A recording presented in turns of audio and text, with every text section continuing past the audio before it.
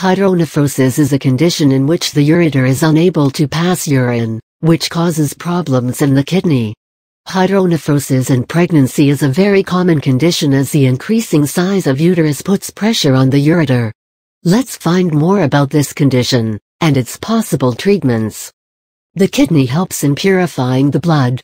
It filters the blood by excreting all the waste products like ammonia and excess water in the form of urine. The urine from the kidney is passed to the ureter, which takes it to urinary bladder, from where it is excreted out of the body. The ureter is a tube which connects the kidney to the urinary bladder. Sometime, due to various reasons, the ureter gets blocked, which results in the accumulation of urine in the kidney, which then causes a lot of health complications. This condition is known as hydronephrosis. It is very commonly found amongst pregnant women. Causes of hydronephrosis during pregnancy. There are two main causes of hydronephrosis which takes place during pregnancy. They are as follows. One of the major reasons behind hydronephrosis is the increasing size of the uterus. As the baby increases in size, the uterus also increases. This puts pressure on the ureter and it gets blocked. The blockage can be found in one or both the ureters. It is mostly seen in the right ureter, due to its positioning. Hydronephrosis usually takes place after around 20 weeks, as the uterus size increases to a great extent. The second reason is the hormonal changes during pregnancy. Hormones like progesterone and estrogen increase at the time of pregnancy, which cause an increase in the blood flow and many other changes.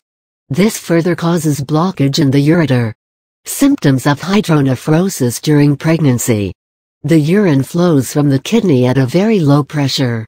Hence, when there is a blockage in the ureter, the urine flows back to the kidney, which results in dilation of the kidney.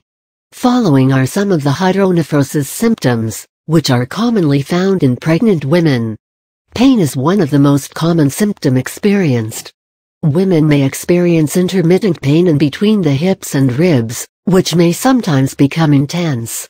There may also be traces of blood in urine. The woman will not be able to pass urine properly or will experience pain while urinating. Swelling can be seen in the abdomen.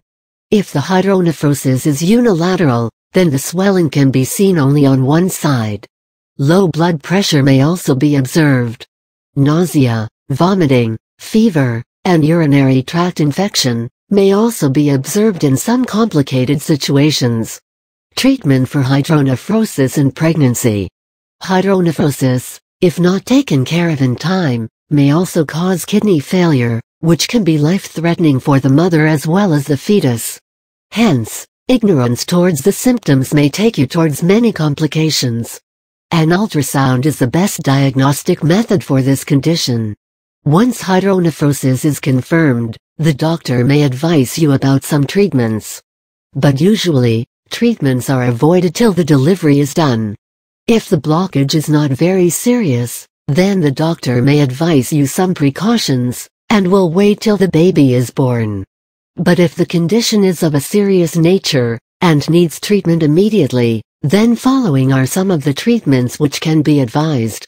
If there is a chance of renal failure due to the hydronephrosis, then a ureteral catheter, flexible tube, may be inserted inside the ureter, which excretes the excess urine from the body. This is a simple procedure and can be done by giving local anesthesia. In more serious cases, ureteral stenting is done.